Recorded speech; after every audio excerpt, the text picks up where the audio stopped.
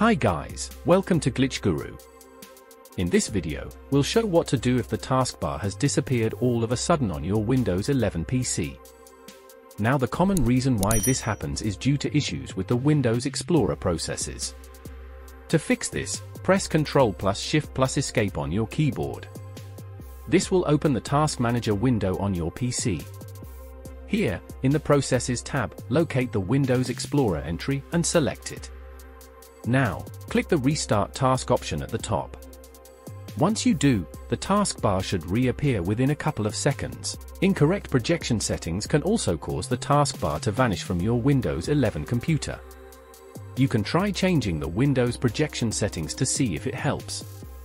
To do so, press the Windows key plus P on your keyboard. Now, select the PC screen only option from the menu that pops up. If you have multiple monitors, this should solve your problem. If you have any questions about this topic, feel free to leave them in the comments below. And remember to subscribe to Glitch Guru for more tips like this.